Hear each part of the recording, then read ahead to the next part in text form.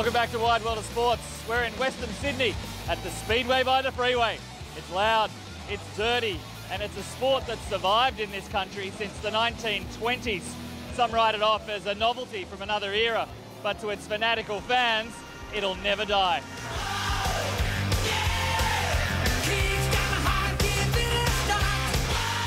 What do you love about Speedway, mate? Mate, the racing, the fumes, the smell, and dirt in the eyes. What about yourself?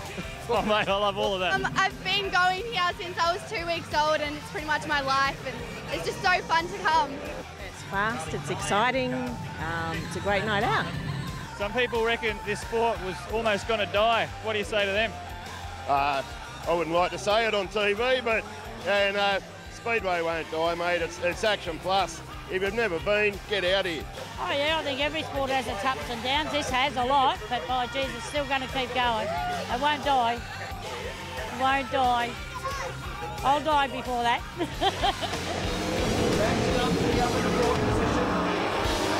Where's the sport at on a whole? The sport holds a niche in motorsport, and as long as the promoters realise where it sits, we're very safe. We kind of know what Speedway is, but who is Speedway?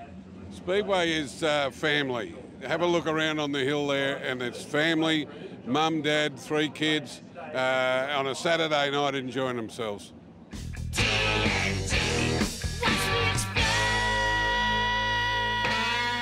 This is a sport with a rich history. Jack Brabham was a state Speedway champ 10 years before his first Formula One crown. From the Second World War to the late 70s, it was standing room only at the old Sydney Showground every Saturday night. Drivers like Gary Rush and Bob Two Gun Tattersall were names you knew. But in '96, the government closed Speedway's mecca to make way for Fox Studios. It's taken the sport more than a decade to recover. It was a sad time for the sport, but we've survived it. The sport went backwards, it's now come forward, and we're here to stay. Here to stay indeed, Speedway. Great sport, great night out. If you get a chance to do it, you should take the family along. Get those fumes, get the dirt in the nose and the face, nothing better. Now, to commemorate the All Blacks